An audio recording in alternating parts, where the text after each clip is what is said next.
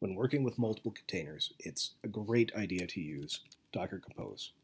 Here you can see I have a simple application in Node as opposed to Python, upon which the original demonstration of this is based. That is on the Docker Compose documentation page on Docker's website. Now, what that one does, it creates a simple web service which you can connect to. It loads a page and it increments a counter that it uses redis for. It's a great excuse for a demo using redis from another image.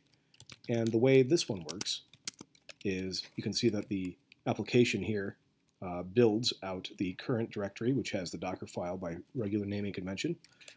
And it binds port 3000, mounts the current working directory to a /code, which it works out of, and it depends on the other service, which is redis, which uses the image of redis. Now, the base node image, which many people get started with for testing purposes, is based off of a Debian Jessie flavor.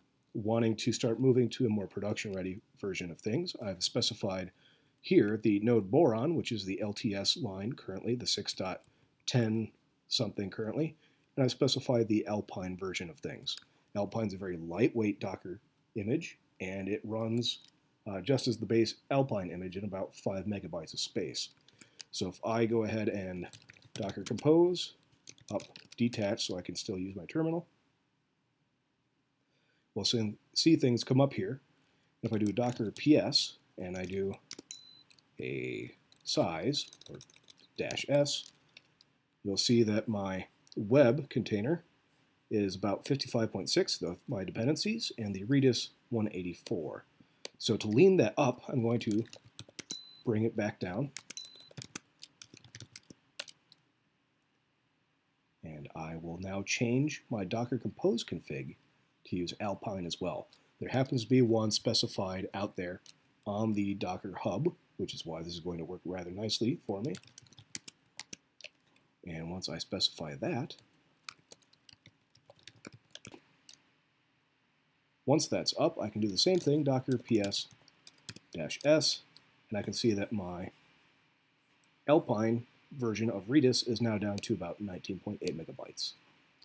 You can see how this gets really handy in a production environment because it does lean things up rather well for efficiency. It's also best if you keep an application running on the same base image so as not to provide bloat in adjacent containers on the same machine. But otherwise, it's pretty handy and relatively easy to switch to. There are some more nuances if you're using it in your Docker file, but Alpine itself is relatively easy to work with, and as you can see here, the node boron one was so easy, I didn't need to do anything special.